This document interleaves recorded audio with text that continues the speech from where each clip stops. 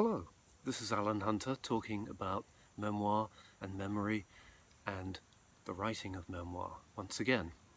And I'm going to say a few things that perhaps need saying at this point, because you need to ask yourself what you're writing your memoir for. If you're writing it to sell 1 million copies, well, that's great.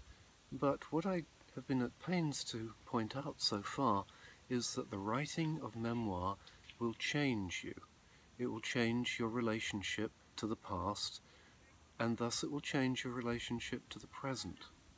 So never forget, please, that you're doing this not so that you can see your face on the back cover of the glossy best-selling book, but so that somehow or other you're making yourself a better person, and in the process that you'll be able to make other people better as well, because of what they will learn from you. This is the true heart of memoir. This is the true heart of why we're on earth, I think.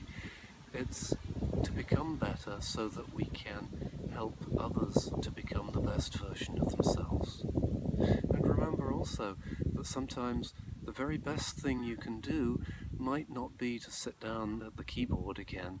It might be to sit on the floor with a 4-year-old and some building blocks and play with that child. That might be what's needed from you right now. Or it might be that your next door neighbor or a neighbor needs some chicken soup in order to get better. So please remember that this whole business of writing one's memoir is about becoming the best version of who you can be so that you can participate more compassionately in the way the world turns. That's what we're here for. I hope this helps you. Thank you.